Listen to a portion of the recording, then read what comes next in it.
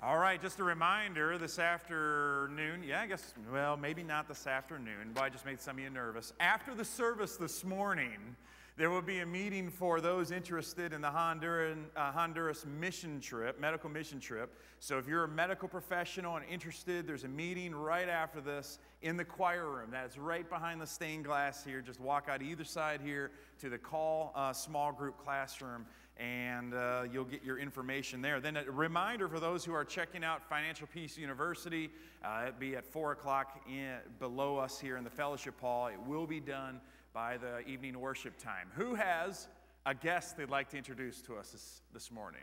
Go ahead, Daphne. Welcome, Megan. We're glad you're here.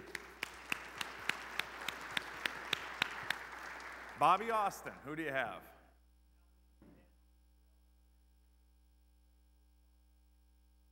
Welcome, Vincent Valley. Thank you. Who else? Who else has a guest they'd like to introduce this morning? Oh, I almost called you. You were waving at someone. That's funny. Anyone else? That was scratching my ear, preacher. Leave me alone. Anyone else? All right, go ahead, Sarah. Welcome, Dad and Stepmom.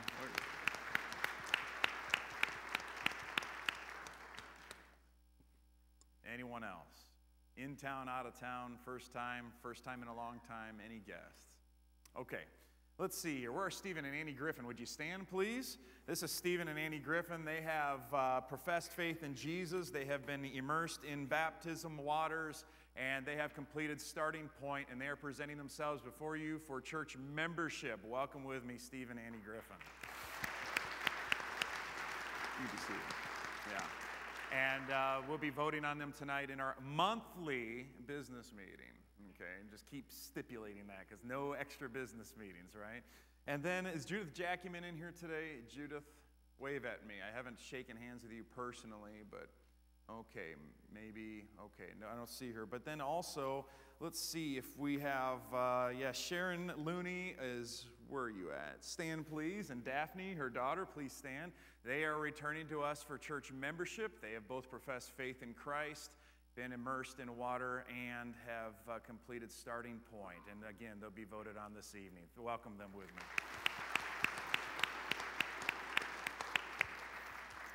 All right. If it's your first time here or first time in a while and you couldn't get anyone courageous enough to introduce you, you have one of these things in your worship guide. That's what the cool kids call the bulletin, okay?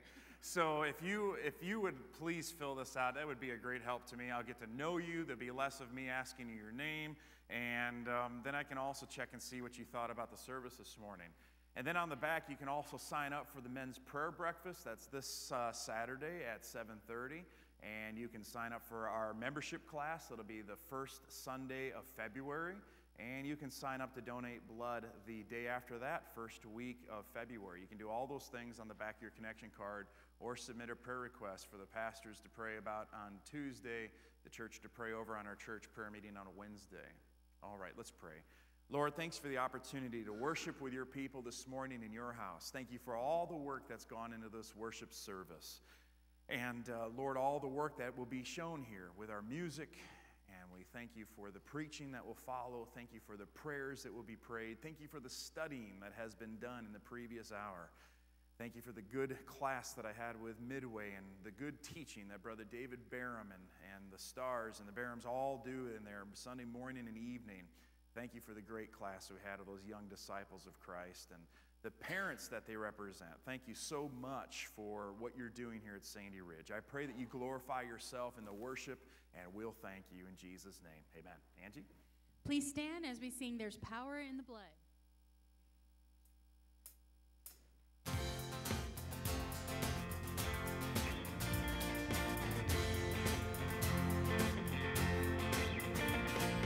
Would you be free from your burden of sin?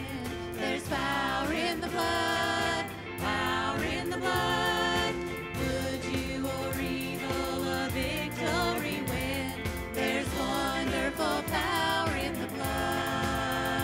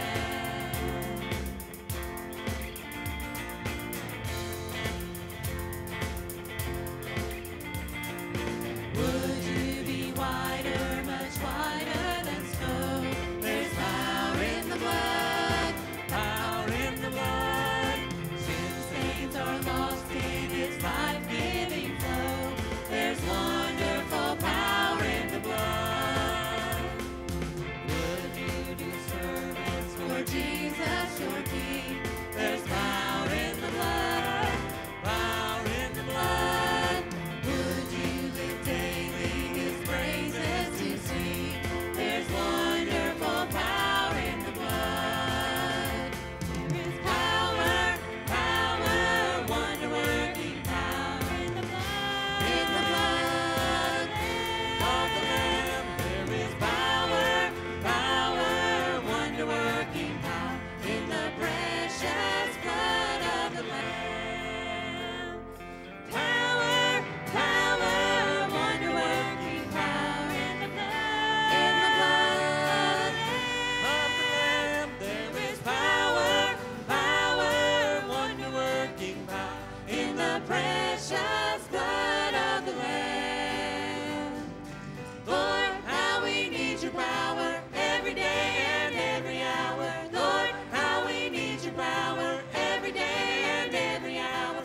Lord, how we need your power every day and every hour. Lord, how we need your power, power, wonder-working power in the blood. In the blood of the Lamb, there is power, power, wonder-working power in the precious blood of the Lamb.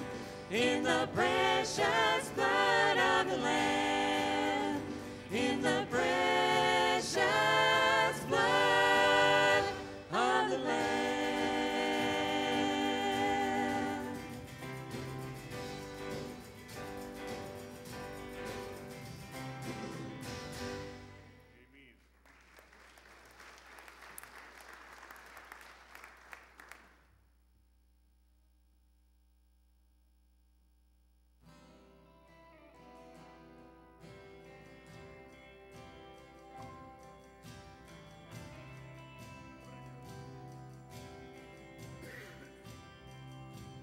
You are good, you are good, when there's nothing good in me.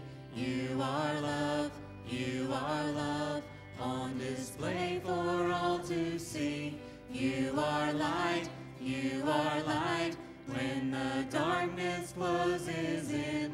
You are hope, you have covered all my sin.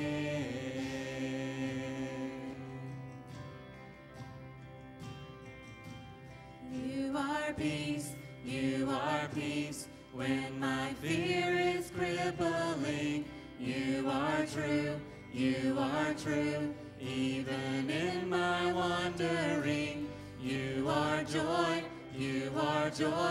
you're the reason that I sing. You are life, in you death has lost its sting.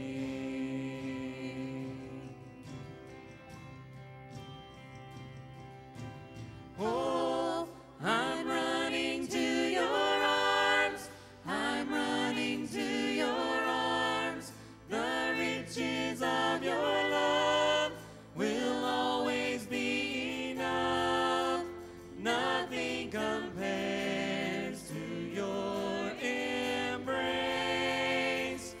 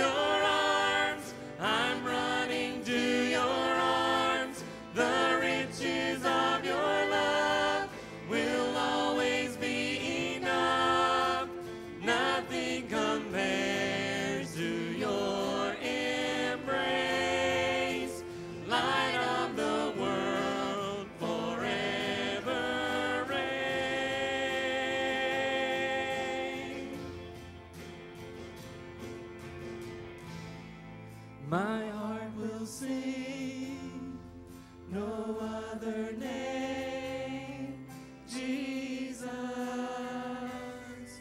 Jesus. My heart will sing, no other name, Jesus, Jesus. My heart will sing, no other name, Jesus, Jesus. My heart will sing, no other name, Jesus, Jesus.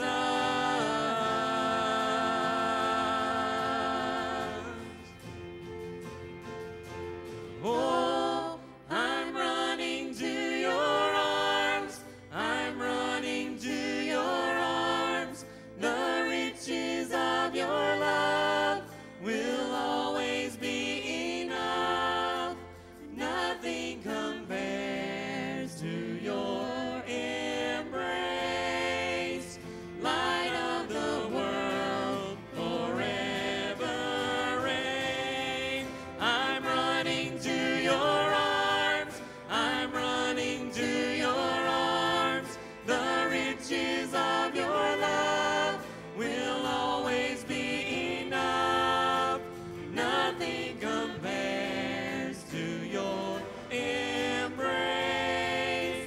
Light of the world, forever reign.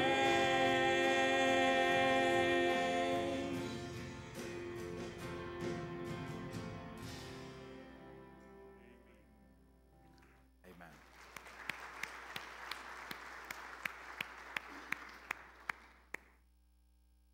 Can you play through that one more time?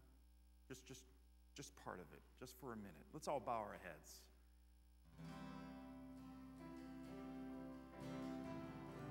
Talk to the Lord. Tell him what you need today. Come to him in Jesus' name.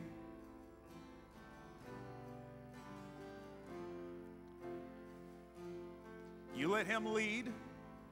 Surrender to him. What is it that he wants from you? This is not a cute Bible study time.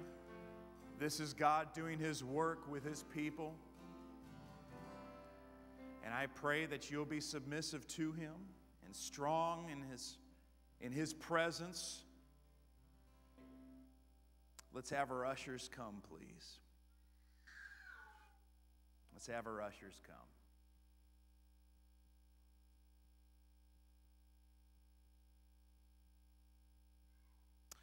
Brother Zach Baumgartner, will you join me up here, please? Oh, let me borrow your microphone if you don't mind. Let him come up here if you don't mind. Huh? Yeah, thank you. This is Brother Zach Baumgartner. He and his wife, Stephanie, have been coming here for maybe 6 or 8 months, but maybe it's a little, is it 6 months?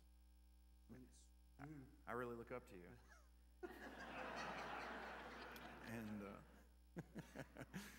And they joined our church just a few months ago, and I wanted you to get a chance to meet them. They're working with Zach a little bit in the youth, and they are also a part of the Calls small group, at least I think. And anyway, you go ahead and be seated. It's safe now. All the ushers are out. We know there's no tripping hazards now for them.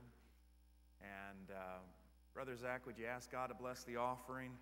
And then we'll hear one more song, and we'll take offerings and then hear from the Word. Let's pray. Dear Lord, we just come to you this morning in this time of offering. Lord, we just ask that you would bless what we give back to you, Lord, knowing that it was all yours in the first place. God, I pray that this time wouldn't be out of a box to check for us, Lord, but it would be a reflection of our heart and a gratefulness to you, Lord. We pray that Pastor Bill's message this morning would touch hearts in here this morning, Lord. We just ask that you begin preparing those hearts, Lord, and that soul that's nearest hell this morning, Lord, that this would be the day, that they surrendered their life to you and enter the kingdom of God, Lord. We ask all these things in your name I pray. Amen.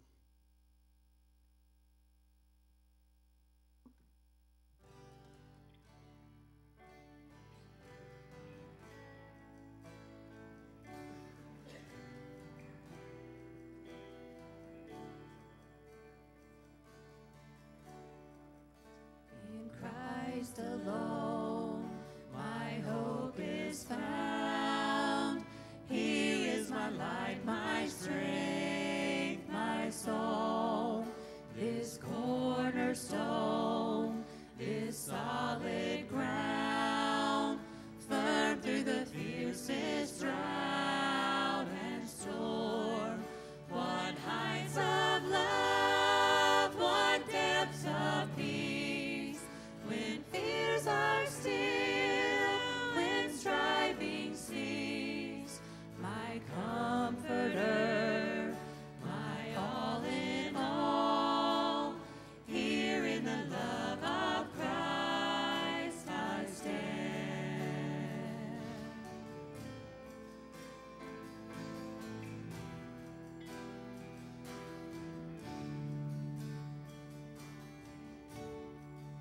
In Christ alone, who took on flesh, fullness of God in helpless babe, this gift of love and righteousness, scorned by the ones he came to save, till on that cross as Jesus died, the wrath of God was satisfied, for every sin on him was laid.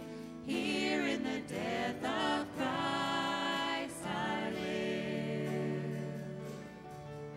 Please stand with us.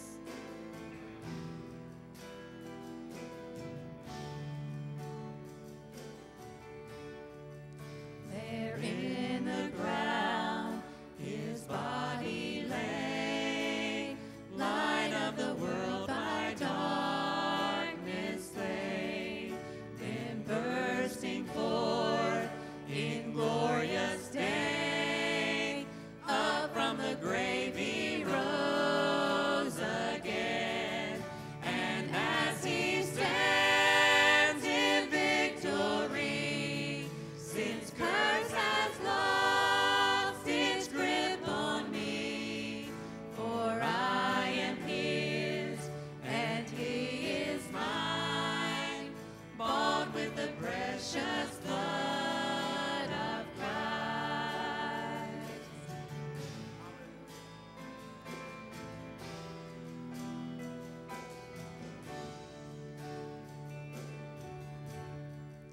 No guilt in life, no fear in death.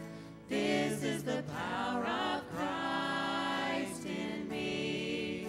From life's first cry to final breath, Jesus commands my destiny. No power of hell, no scheme of man can ever pluck me from his hand, till he returns or calls me home. Here in the power of Christ I'll stand. No power of hell, no scheme of man can ever pluck me from his hand, till he returns or calls me home. Here in the power of Christ I'll stand.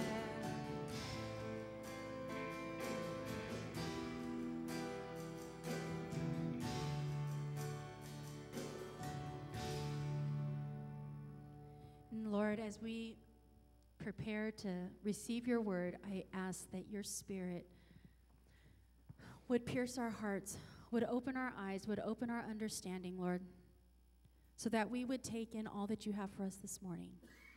Lord, and my prayer is that we don't leave this place unchanged. May you speak to our hearts and convict us of the things that we need to change in our lives to glorify you more. Please go before us and bless your word. May it go forth with your power. In Jesus' name we pray. Amen. Amen. You may be seated. Please look in the book of Mark, chapter number 12, please. And the only thing worth talking about this morning, God's Word. Mark chapter number 12. This evening, in our evening service, we'll begin our study on end times, particularly Mark chapter 13. We will not be covering Mark chapter 13 on Sunday mornings. Let me say that again. We will not be covering Mark chapter 13 on Sunday morning. You say, what's wrong with it? Nothing. That's the problem, is that it's just not Sunday morning material just yet. And I'll have time tonight for questions after what we speak about. And then, as an added bonus, I have to be done by the business meeting. So there'll be no overtime in tonight's message. But anyways, Mark chapter number 12, just a reminder. Next slide, please. You might see that and I thought I stuck my little laser point. Wait a minute, where'd it go? Hang on, it's up here in this flea market. All right, hang on, here, wonderful. See that? Wow. I thought I put it out of my desk drawer downstairs, but I put breath mints instead. There are worse things to put in your pocket than breath mints, amen? But I'm glad I have this too. All right, so anyway, here is Jerusalem. Let's take the next slide. And our passage today comes from Jerusalem. This is Jerusalem about the time of Jesus.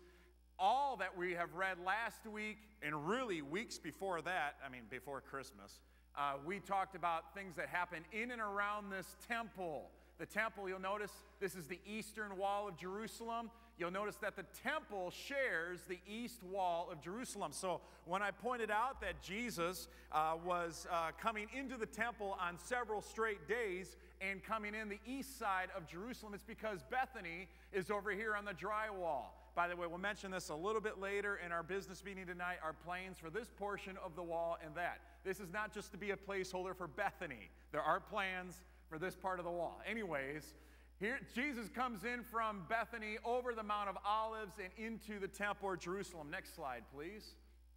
And this is the eastern gate here. You'll notice when they approached Jerusalem, they had to either come up this ramp into the east gate, which also brought them not only into the city, but into the temple, but they could also have taken this bridge entrance into the eastern temple. So an eastern gate of the city, which is also the eastern gate of the temple.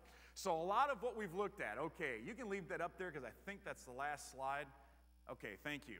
So Mark chapter 12, we intended on covering all of this last week. I don't know how, but when I ran out of time, my father-in-law, who is also a pastor, says, preaching is like baloney. And I got real nervous at that point. He says, you cut it off anywhere. It's still baloney. And so, in other words, the sermon can be cut off just about anywhere, and it'll still be a sermon, all right? I don't know if I'm quite that carefree about it, but I know you can't picture me being a little uptight about someone's definition on something, but anyway, I digress. So Mark chapter number 12, we see that, the questions began in chapter 11 with a question about authority from the chief priests and the elders and the scribes. Chapter 12 then, particularly in verse 13, has the second question of the day, the Pharisees and the Herodians asking Jesus questions about taxes. He flips it. It becomes a lesson on ownership. And then the third question of the day came from some Sadducees. In verse 18, they asked Jesus about who gets to marry, or whose wife will this woman be who wasn't able to have children with 7 brothers. Anyways, moving on. You need to listen to that or listen to our series on Ruth to see how in-depth. Anyways, so and then our fourth question is asked in verse 28. One of the scribes came. I want you to know the heart of your pastor tonight, and as if it's not on display enough, I want you to be aware that this was not a passage that I was coming to with a whole lot of glee. It's because it's so well known. It's so well known, and I don't like to talk about things that are predictable. I like to be very unpredictable up here. I think part of the value of preaching is shock. I think that if I can make you mad, sad, or glad, I'm successful. I don't think there's anything worse than being negligible or forgettable. So I think that Jesus really is my co-pilot in that methodology. I think he taught us well that you ought to say things and question things in a way that they are memorable. So when I come to a passage where that doesn't look possible, because everyone has heard these verses, I must admit I was not really excited to preach them. And then last week I didn't fit it in. So now I'm leaving the passage thinking, oh, I got to pick it up at the very same place this coming week. What do I do? Well, I stay faithful, believing that God makes no mistakes and that His Word is wonderful the way it's written, and that we can get something out of it, and not just something, but what He intended. So what I mean to tell you today is that God intends for you to hear what you're about to hear. And I pray that you'll pray for me to be faithful to His Word. As a matter of fact, the reality is we're not even going to be able to cover the entirety of these verses before us. So one of the scribes came.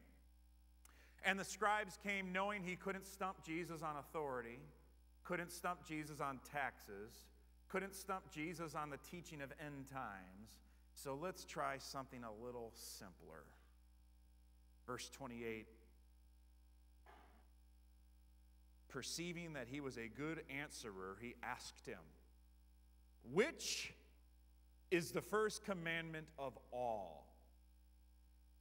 Now, I don't know about you, but if you were to answer that, wouldn't you think about one of the 10 commandments? I mean, seriously, if you didn't know what you've always been taught, that is that the Pharisees had developed over 600 rules off of the 10 commandments, wouldn't you go to one of the 10 commandments for your pick of the day? I would. Like, I'll be honest with you. I have a particular recoil when I hear people take God's name in vain. I hate it. You know what I mean? Exodus 20, verse 7, thou shalt not take the name of the Lord thy God in vain, for the Lord will not hold him guiltless who has taken his name in vain. I have a real problem with people that take the Lord's name in vain. And we have a lot of Christianized versions of that in our church. But that's not the point of my sermon, so I won't even mention about how we say, oh, Lord. Anyways, I won't even say anything about that. What would be your pet commandment? Probably the pet commandment that you would pick, the one that I would pick, is the one that we're probably not guilty of. I mean, right? Probably many of us would quote, thou shalt not make unto thee any graven image. I mean, does anyone in here have a shrine to a Jobu doll from their time in India? Probably not.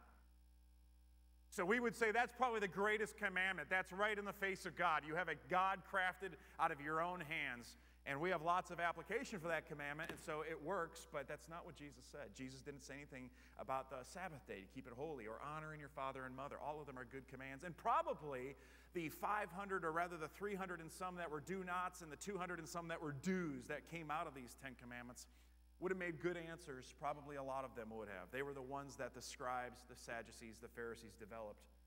Because they didn't want you to get close to disobeying the commands, and so we put hedges before the ditch. We want you to run into the hedge before you run into the ditch. And so we put a hedge in front of the ditch.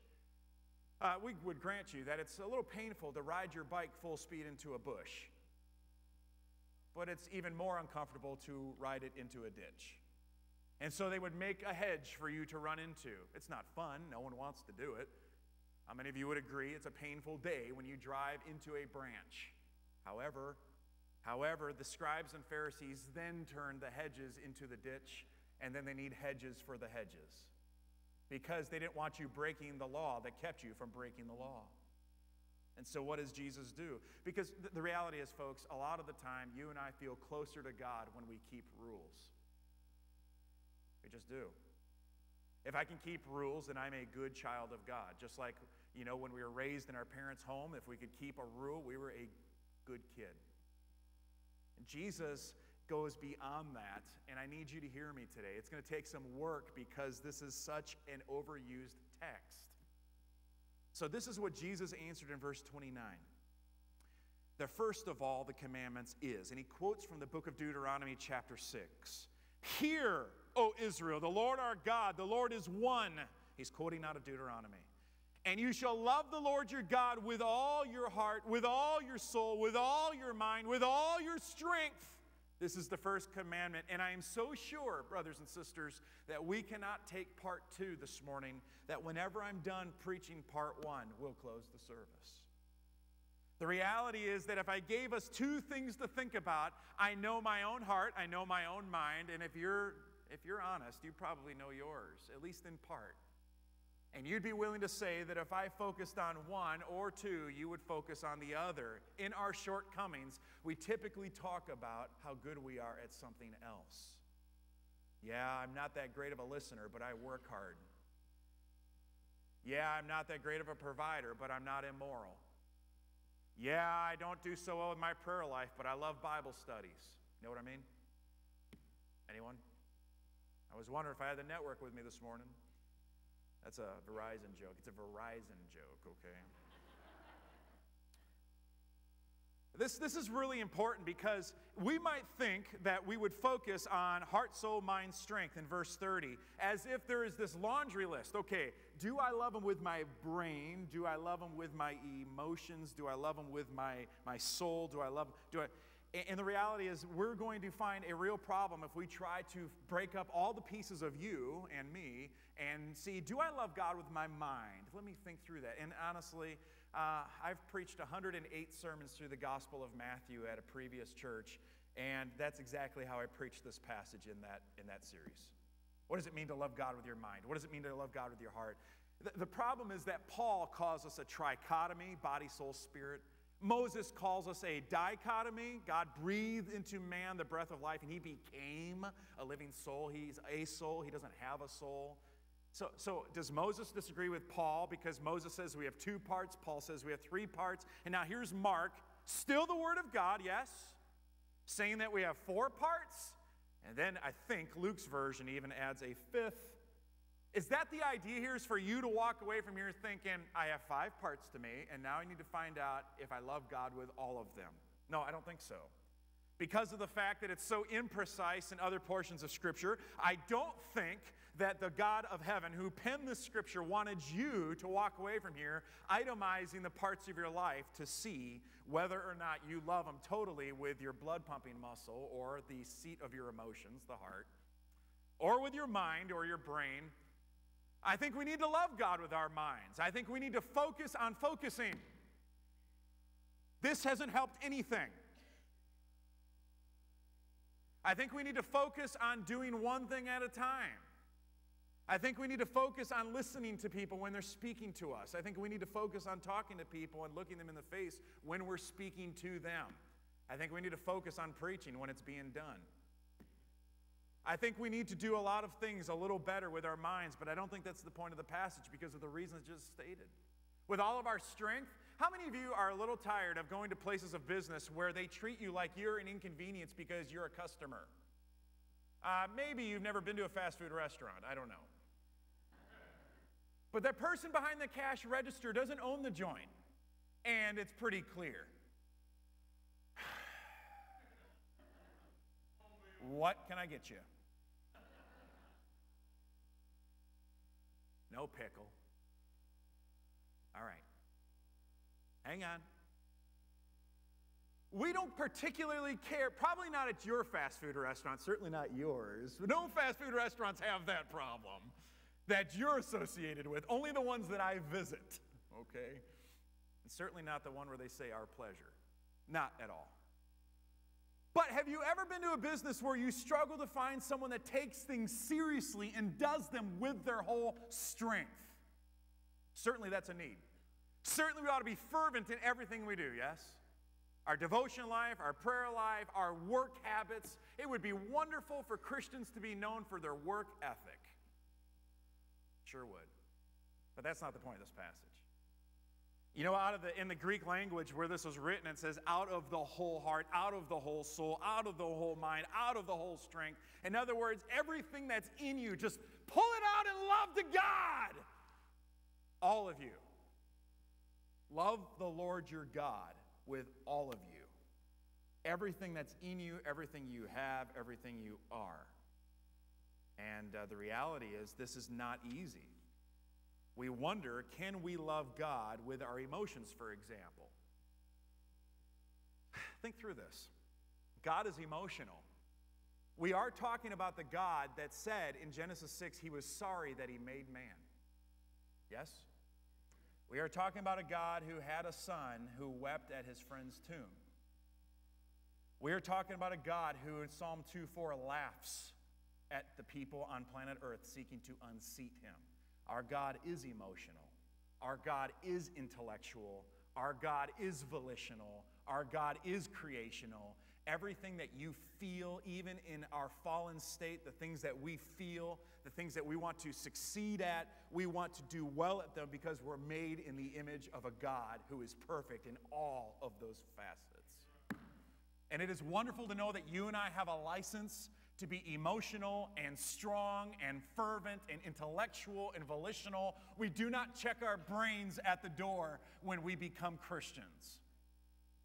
We can take all of us and love all of God. And that, I believe, is the point of this passage. But that is really difficult to flesh out if we don't put some handles on it. You see, if I told someone in this room, well, let's flip the tables. If you came to me and said, Pastor Bill, I love you, except your face.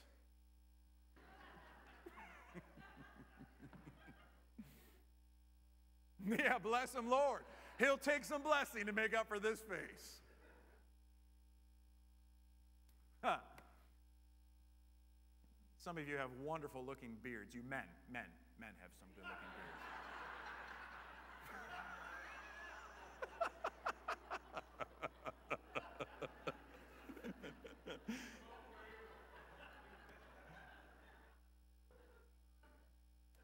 Good morning. Turn in your Bibles to Mark chapter 12. I would probably grow a beard if it didn't look like I had the mange when I tried it. He come up to me, I love everything about you, Bill, except your preaching. I love everything about you except your manners. I love everything about you except the way that you call me when I miss 3, 4, 5, 6 weeks in a row. I love everything about you except the way that you say no sometimes. I love everything about you except when you say things like, hey, let's do this as a church. See, it doesn't feel so loving when we start adding qualifiers, right? How would it have been if I was a 20-year-old man when I proposed to my 17-year-old wife? And so that means that, I've told you this before, but some of you are new here, and I just, we had to go to the courthouse, and our mom had to sign for us to get a marriage license the day before our wedding. And we were married with 2 children at 21 and 18. We got started a little young. We had to learn a little bit about love in the process. But I thought I knew what love was, but can you imagine when I proposed to my wife, all romantic and such, at a buffet on a Sunday? And I would have said, sweetheart, I love you with my whole heart, except for the way you talk.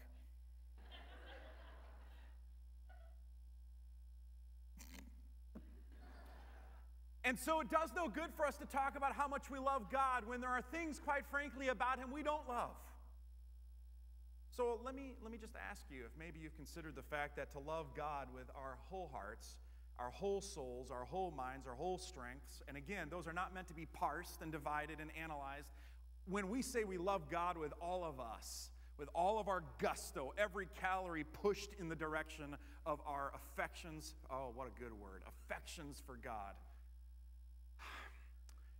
Do we know that that means that we love a lot of things about Him that are counter to our nature? For example, when we say we love God with all of us, we're saying that we love all of Him with all of us. With all of me, God, I love all of you. Is that true about you? Is it true that you love God's holiness? Is it true that, do I love that He is nothing like me? Do I love that? Do I take delight in His otherness? Do I find my heart, soul, mind, strength taking delight in how my Heavenly Father knows nothing about experiencing? Hear me well. I'm not saying He doesn't feel it, doesn't say He doesn't know it, but do I love the fact that my Heavenly Father is not fickle like me? Do I love the fact that my Heavenly Father is not inadequate like me? So the law is never a motivator. We make more rules. It doesn't motivate people. It quickens their rebellion. But like I've said before, in many settings, when the Holy Spirit doesn't govern us, we make up rules. And so sometimes the rules keep us safe, but only until the Holy Spirit becomes the boss in our lives. In other words, there's what we have to do, and then there's what God moves us to do, which, oh, by the way, is in keeping with His law. But when we start with a law, it is not a motivator. There are some in this room today, you have, honestly, if you're taking inventory, there's nothing inside of you that loves God because you have still the old, unregenerate heart. And that is why 1 John 5 describes you. His laws are painfully grievous because you don't particularly love God. Can you imagine walking up to anyone? How about you go to your boss tomorrow? And you go to your boss, whoever it is, probably everyone in this room works for somebody. And even if you own your business, you work for your customer. If you don't think you do, try without customers. You go up to them, I'm thankful for this work, but I think your laws stink. But I love you.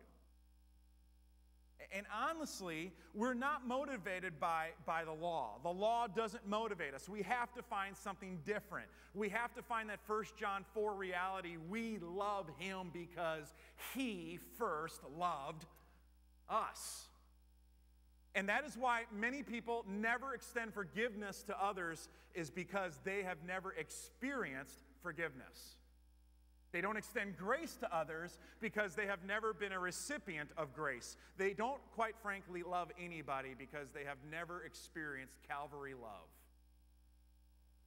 It's really important that we get this. If we're always kicking, as Acts chapter 9 says, if we're always kicking at the goats, young men in the balcony, I don't even want to look at you straight. I don't want to embarrass you. Put your stuff away and pay attention.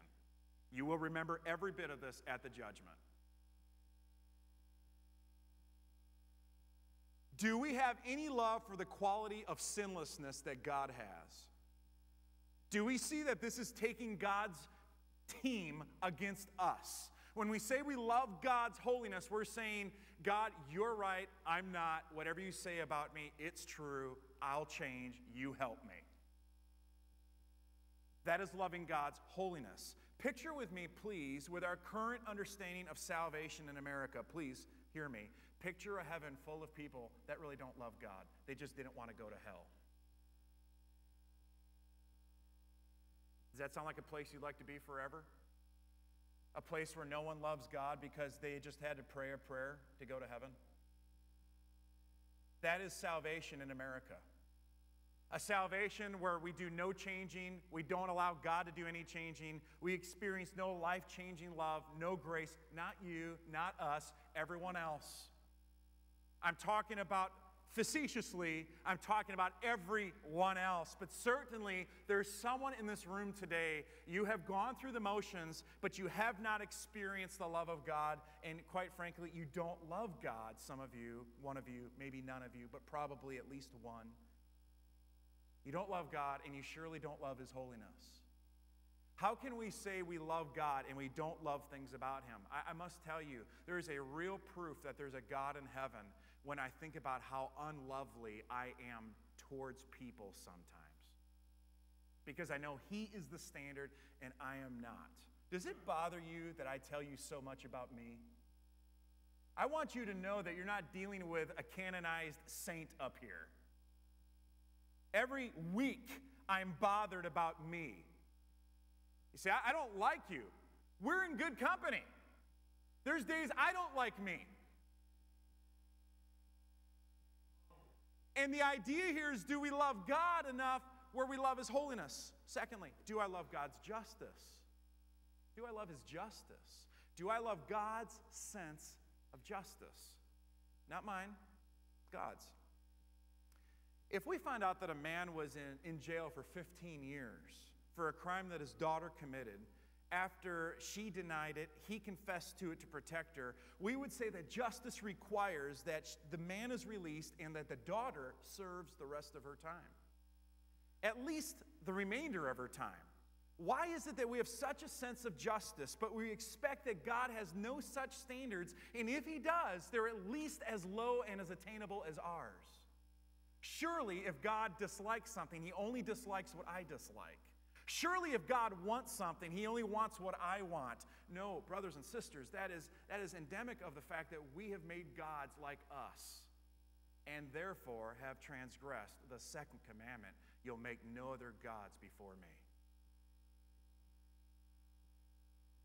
I wish God was like me. Oh, no, you don't. He is all wise. Earlier this week, I was at a Christian school ball game. I must tell you, I felt safer in Baghdad.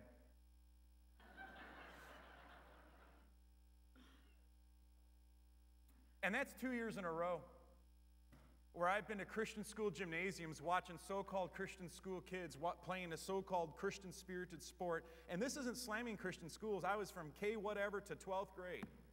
I was in Christian school. This is not pro-Christian school. This is not anti-Christian school. This is not pro-public school. This is not anti-public school. It's just a story. But I was in a Christian school ball game the other day. I saw an adult get on the ball court and confront a teenager. Can you picture this? During a basketball game, an adult gets up off the bleacher, walks onto the court, and gets in the face of a teenage boy. Did you know that I had a sense of justice rear up inside of me? Did you know that when that host pastor walked over and that host athletic director walked over, did you know that me and my friend Mr. Bursa were ready? Did you know that I had a sense of justice? Does it bother you that God has a sense of justice?